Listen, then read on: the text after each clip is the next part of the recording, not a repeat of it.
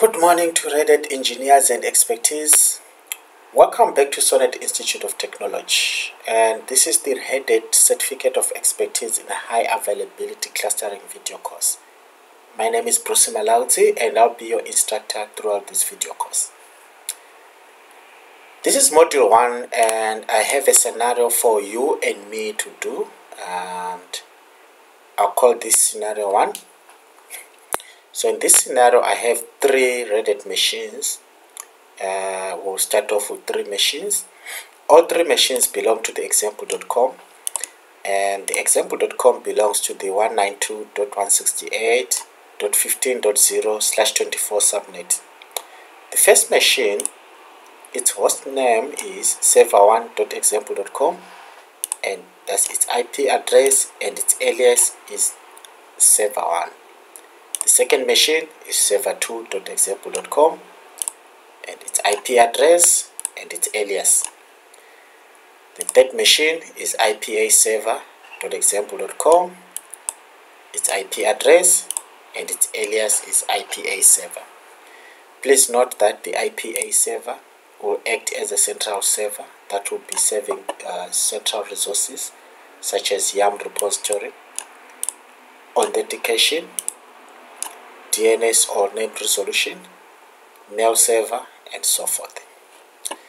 In this scenario, we'll kick off by creating a 10 gig logical volume. That logical volume must be named as my data. The my data logical volume should belong to the volume group named big data. So obviously these names will have no quotations, and this volume, or can I say this logical volume, will be created on ipa-server.example.com machine. After doing that, in the same machine, the ipa-server.com, in the ipa-server.example.com, we will configure the iSCSI target, thereby creating the target to use the my data logical volume, and then we'll assign the iSCSI block name of shared drive.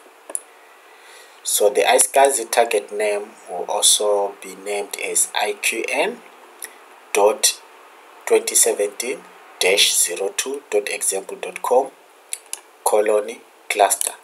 Obviously these names will have no quotations.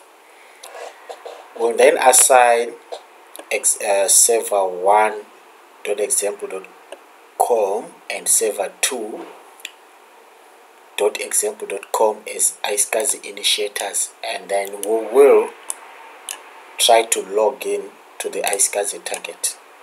Once we are logged in, we are required to create a high availability cluster that will be available for the example.com domain, and this high availability cluster will have 2 nodes. Those 2 nodes that will participate in this cluster are server1.example.com and server2.example.com. The cluster will be named as my cluster without quotes.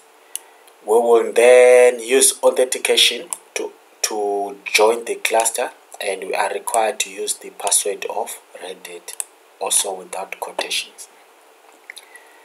Please note that the iSCSI share should be 100% available in case of server 1 fails or server 2 fails at any given time. And please remember, all the configurations must be persistent. So this is our scenario, and in the next video we will start doing our work. So we'll do it step by step. Start by configuring our logical volumes. After that, we create our SCSI target, then we create our SCSI initiator, and we install and configure the high availability services and join the 2 cluster nodes, which is server 1 and server 2. And then everything we do, need to make sure that we do permanent changes. So I'd like to thank you for watching, and I'll see you in the next video. Goodbye for now.